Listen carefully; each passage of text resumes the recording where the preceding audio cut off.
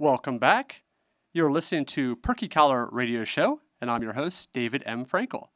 Our next guest this afternoon is Charlene Pough, and she is the owner of a company called Life Survivor. Charlene, welcome to the show.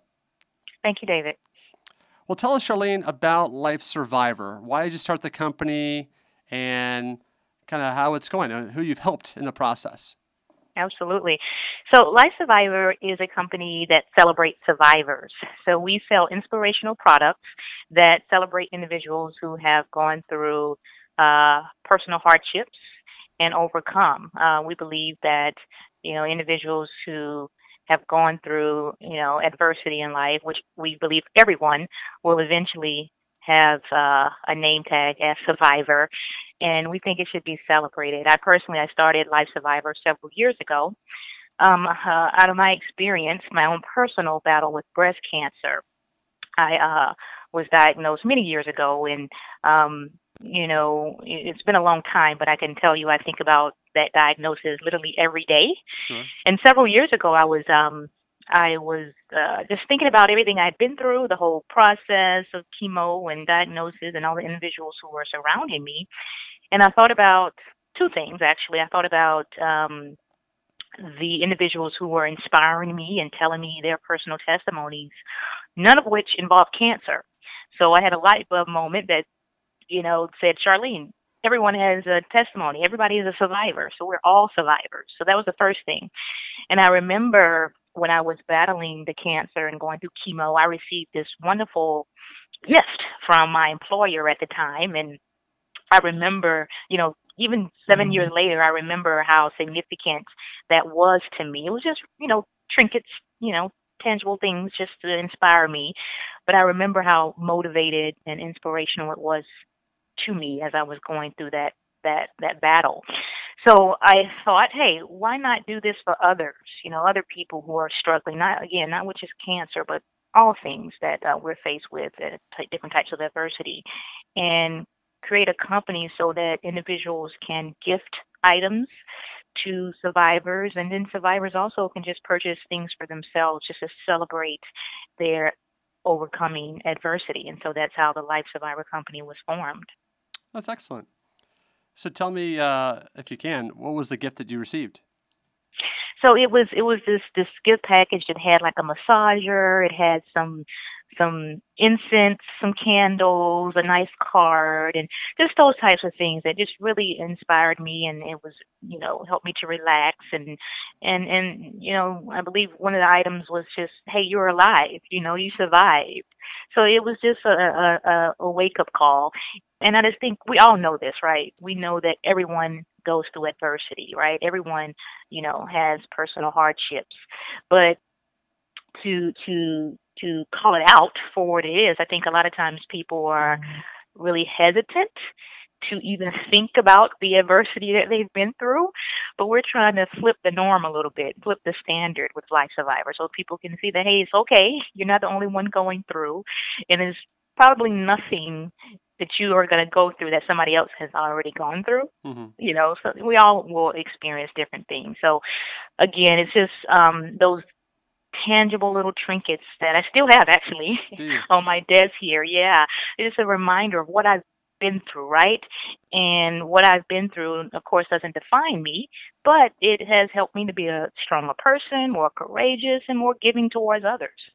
So it all, comes back, tenfold in regards to how it makes me feel and how I inspire others as a result of how someone inspired me. Excellent. And how can people find you online or on social media? Do you have a website or? Absolutely. So we have a website. It's lifesurvivor.com. Okay. And on the website, we have survivor stories out there.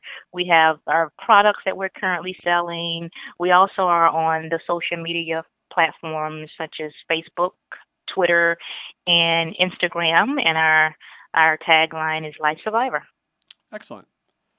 So tell me, I think everyone can relate to knowing someone that has gotten that unfortunate doctor's visit and have been told this terrible news of a relative of theirs, a friend of theirs, they have had being diagnosed with a cancer of some type. Again, your program, Life Survivor, is not all about cancer, but I think cancer is definitely the the big elephant that changes lives so quickly. Absolutely. What advice could you give to a loved one that recently found out news that one of their loved ones does have cancer? Because I think it's hard to know, how do you help them? Your heart starts racing. You get this devastating news. You want to be there to support your loved one. How your loved one takes the news, I'm sure, has lots of different variations as well. Absolutely. But being that you are a survivor, being that you've taken the news and you survived the news and you surround yourself with people to help you get through it, what can we take away from that experience to help our listeners that are now dealing with this situation? They don't know what to say it, how to help. Right. What can they do? What do you think helps the majority of people you've met take the first step towards recovery and this battle they're about to have against this monster we know as cancer? Right. I think that's such a good question. I think the initial thing is to stay human. I think when someone comes to us with, "Hey, I've been diagnosed with cancer," our first response is to try to change it somehow, to try to do something. But in my experience, I think the first response, that has helped me, and I've talked to many survivors who've received cancer diagnosis, is just to take it in with them, right? Just to, be silent and let the person just talk, right? Because I think, again, we try to react without really just letting it sit and settle, and then really actually seeing how the person is. Because our human tendency is just to react and do and change, but just let that person absorb the impact. Because I think once they kind of settle into the diagnosis, initially the initial blow, is devastating. Nobody wants to hear that. But once they settle into that initial diagnosis, then the response could be something similar to, it's not a death sentence. Right. I know a person who survived 10 years, or what can I do to help research various doctors? And because to me, when I was diagnosed, I am maybe different. I went into survivor mode immediately. I knew it wasn't going to beat me. I started being my own advocate. I started researching. I started asking questions, et cetera, et cetera. So I'm very much a doer. But in hindsight, I think it would have helped me even more if I had just sat with it for a little while and just take it all in, and then start getting some outside feedback, right? Because it gets so overwhelming with everybody trying to help. You got the doctors in one ear, you got your family in another ear, then what am I going to do with my employer? It gets to be too much. Sure. So I think my advice to supporters or individuals who have family members or friends or colleagues coming to them with a diagnosis such as cancer, just to sit for a minute and just let that person be human, to digest it and cry and whatever they need to do initially without a reaction from anyone else. Let it be their reaction first, and then you as a supporter respond to their reaction. Does that make sense? Yeah, it makes sense. Perfect sense. So let's Yeah. flip the table a little bit. As a survivor, what Yeah. tips could you give people that get that terrible news and they need to figure out, okay, what's my first course of action? What advice can you give them? Is it diet? Is it exercise? Is it relaxation? Is it yoga? Is it handling the situation, handling the news? Is it talking about it? What do you think is the best first step for someone who's been diagnosed and now has to face chemo or other alternative options for cancer treatment? What's the first step towards recovery? What do you recommend? Well, I would recommend, of course, getting the information from your doctors Okay. first. I mean, because you got to know what's happening with your body, right? So don't go on the internet and do a lot of research and get overwhelmed. Get the information from your doctors, and also just not the internet. Don't get so much information from friends and family and colleagues, right? Because people are gonna try to inundate you with information. Some might be great, some might just throw you into a deeper depression because it could be just not your type of cancer or not Sure. your specific situation. And that's their effort to So help, obviously. exactly, they're trying to They're not really help, but helping, they're actually hindering to some degree because they're giving you information absolutely. overload and things that may not be true or accurate. Absolutely. So make sure you're staying connected with your doctors and understand what's happening. Ask a lot of questions. I got second and third opinion because initially I'm like, okay, I can't believe this is happening to me. I'm not a bad eater. I exercise. I'm young. I'm healthy. So I made sure I talked to my doctors and fully understood what it was they were saying that I had, and then their uh, recommendation on how to uh, put me into a non-cancer state, right? So the chemo versus surgeries, etc. So that's the first cause of action, I would say.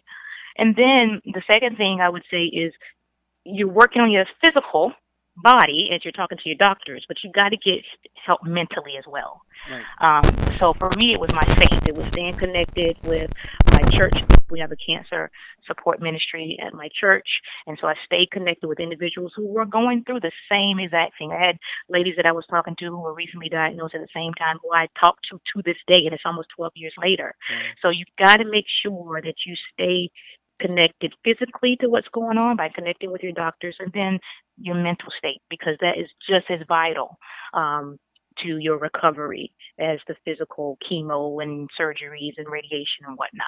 So those two things I think are vital for you to pay attention to. But the first tangible step would be connect with your doctors, Right. and then stay fit mentally. Makes sense. I always say it's mind, body, and soul, and you can't leave any of those Absolutely. components out because it's all required for ultimate survivor. To increase your chances for surviving and to get you ultimately your health back.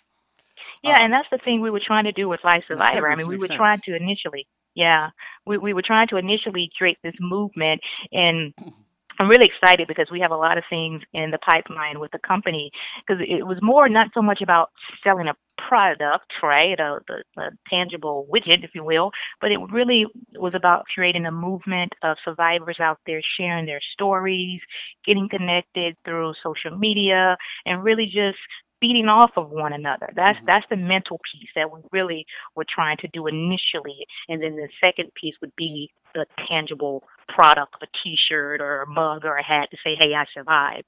But the primary purpose really was to try to create a movement of survivors sharing their stories, talking to one another, reading blogs, and just, inspiring one another. That makes sense. And is there peer groups for each type of cancer out there already? Are you able to connect them through your website or through social media of some way?